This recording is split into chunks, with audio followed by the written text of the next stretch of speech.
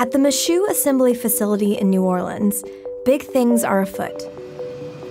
This massive factory floor holds major components for NASA's new rocket, the Space Launch System, or SLS. It's the centerpiece for NASA's Artemis program, a series of missions that will send the first woman to the moon. When the SLS is finished, it's going to be something to behold. Standing taller than the Statue of Liberty, the finished version of the rocket will rival the power of the Saturn V that took humans to the moon during Apollo. SLS is really going to be the backbone for going and exploring deep space. There's no other rocket out there that can do that. But the finished rocket has been years away for years. So between now and June of 2020, we would have to make that a reality. This is 2019. Yes, sir. The project has been plagued with delays and cost overruns. And today, 50 years after the moon landing, it's worth asking whether the U.S. can reclaim its Apollo mojo. Apollo 11, this is Houston at 1 minute. Trajectory and guidance look good, and the stage is good. Over. The heart of the problem may be that NASA is trying to do things too similarly to Apollo, and that might not work today. The perfect storm of money and politics that helped Apollo succeed just may never happen again. Apollo occurred during a very volatile time. It was the height of the Cold War, and the U.S. needed a show of strength against the Soviet Union. President John F. Kennedy was advised that space could be a great way to prove America's worth on the global stage. So he called on NASA to send a person to the moon by the end of the 1960s. We choose to go to the moon. Congress backed up the proposal with cash, and NASA's annual budget grew to more than 4% of the total federal budget in 1965. Today, NASA is maybe 0.5%. Industry also rose to the challenge. NASA assembled an army of contractors including Boeing, North American Aviation, Douglas Aircraft Company, and IBM. Together, they built the giant Saturn V rocket that eventually took humans to the moon. Kennedy's call to arms paid off. That's one small step for man, one giant leap for mankind. Today, a half-century later, NASA still wants to do big things with big rockets. And to build the SLS, they're playing their greatest hits in hardware and expertise. The Space Launch System has a lot of Saturn V vibes, but some of that is dictated by physics. If you want to launch a lot of stuff off of Earth in one piece, you need a big rocket to break free of our planet's gravity. But the SLS also shares a lot of technology from NASA vehicles of the past. For one, the SLS will be using the same main engines as the Space Shuttle, which flew from 1981 till 2011. We know those engines very well. They've flown so many missions on the shuttle, so there's not a lot of risk in those. And engines, new development of engines can be expensive. So we really traded, risk versus the cost benefit of it. Many of the Saturn V contractors have stayed in NASA's inner circle too. Boeing in particular. They acquired Douglas and North American, and they're now the prime contractor on the SLS. Overall, the Endeavour is a big job creator, responsible for thousands of jobs in Florida, Louisiana, Texas, and more. Michoud itself is deeply embedded in the regional economy. This facility actually was built to support the war effort in World War II, and it developed, and we took it over in the Saturn program in the 60s, and NASA has been here ever since. All in all, the vehicle's development can be found across America. I would struggle to find a state that didn't have a piece. The whole country's involved. But that deep history, all the way back to Apollo, might also be a liability. So human spaceflight programs since Apollo have made up the majority of the NASA budget, and the majority of those programs are performed by aerospace contractors. This is Lori Garver. She was the deputy administrator for NASA under President Obama. Lori says those contracts have been so long-lived that they've locked NASA into certain technologies, mindsets, and dollars. No one wanted to compete, and competition is where you drive down costs and advance innovation. This has been something that, unfortunately, has held back the program.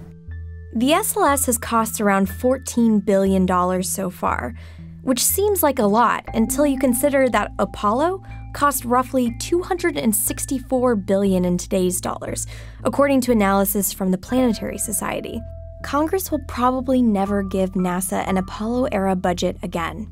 But NASA is still trying to pull off an Apollo-like program for less, with contractors who don't have a reputation for cost saving.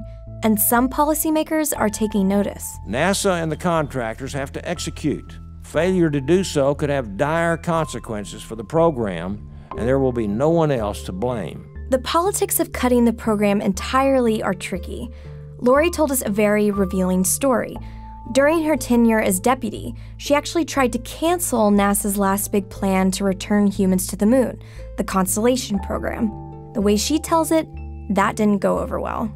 The military-industrial complex didn't want to let go of their contracts, and that is a huge force to overcome. Ms. Garver's plan would cede control of the heavens to the Russians and the Chinese probably for most of our lifetime.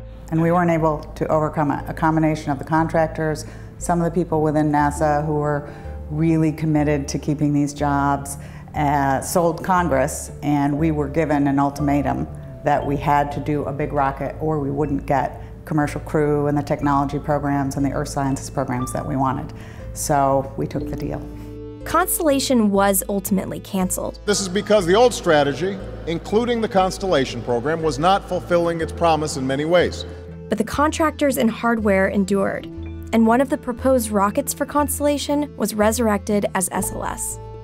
And today, in spite of all the delays and overruns, there's a faction in Congress led by lawmakers from states where the SLS is built, who are dedicated to continuing the rocket, seemingly at any cost. What's important to build that rocket and build it right, isn't it? Yes, sir. This all adds up to a feeling that the SLS has become too big to fail, that NASA is trapped by its own mythology.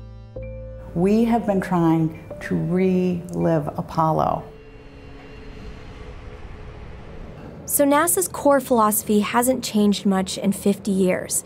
But what has changed? An entire private space industry has appeared, and they're building capable rockets with a lot of power. In 2018, SpaceX debuted its Falcon Heavy rocket, which is currently the most powerful in the world, and other players like the United Launch Alliance and Blue Origin are developing heavy lift rockets that could also get a lot of cargo into deep space. None of these rockets are as powerful as the SLS will be when it's finished, but they represent serious competition. Some critics suggest that these private players could supplant the SLS entirely, getting NASA out of the business of building rockets. Mighty Delta IV Heavy rocket. NASA obviously disagrees that any one rocket needs to beat out the others. It's not an either or, it's an and. We need all these pieces. We've got to have all of us working together, public and private. I can see in the future where it's kind of like the intercontinental railroads where, you know, they were built, they were funded by the government, but eventually they were self-sustaining and people could travel across the country and move and live elsewhere. That'll happen in the future. Lori agrees that the commercial industry alone won't take us back to the moon. There's just no money in it yet. Going back to the moon, I'm not sure what the private market is. Certainly Mars, same question. I know we have very wealthy people interested in doing it, and that's wonderful. We need to be realistic about the fact that the government will continue to lead those programs as they did launch for quite a long time. NASA is working with private industry more too. Rather than building their own human lunar lander, they plan to pick a commercial company or two to develop vehicles in their own way. Companies would get a lump sum of money, build the hardware, and would ultimately own the design and tech when they're done. NASA is confident that we will return to the moon in 2024, but maybe what's missing is why we're going back. NASA claims that the moon is a great stepping stone to Mars, as it will help prove out the technology needed to survive on the red planet. They say there's more science to do. There are minerals and water to mine, and eventually, companies could make money there.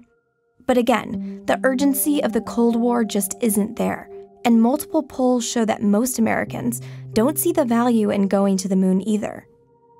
Lori, for one, thinks NASA needs to become essential again, and today that might not mean building rockets or going to deep space at all. My view, we need to win at something right now that NASA is uniquely skilled to do, and that is address climate change. The science is there. We have satellites 24/7, public and private, and recognizing that the things that we could do to fix it, we must do in the next 10 years. NASA, given that mandate, could take that hill.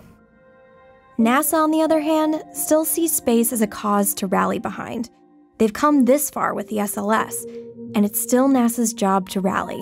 We don't leave any dollars on the moon, right? Every dollar we spend is here in this country, putting this together and going, but it's the learning we get and the benefits for humanity that come out of this. We are on the leading edge, and we can choose as a country to follow, or we can lead the world, and I choose to lead.